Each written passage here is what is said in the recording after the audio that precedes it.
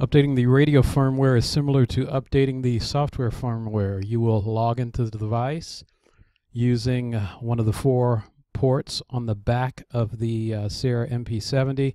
They're all identical. Make sure it's hooked up to your laptop through the Ethernet port.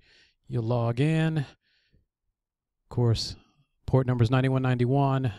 That is the IP address. If you do not know the IP address, run an IP config on the device. It will tell you the IP address. The port address never changes. It's always 9191. You go to software and firmware.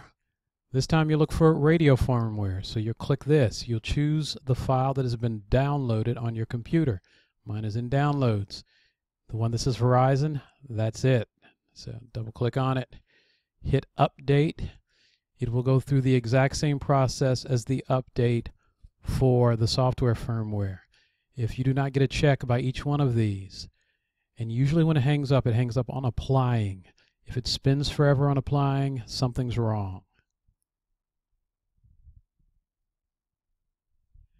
You know that it's working when it says do not disconnect and radio modules being updated. Then the machine will reboot and you'll go back and you will check to see that the versions are correct. Alright, log back into the device after the reboot is finished in order to make sure the firmware, radio firmware took. Software and firmware, your version is 2.20.03.22. If you look at the file that you uploaded,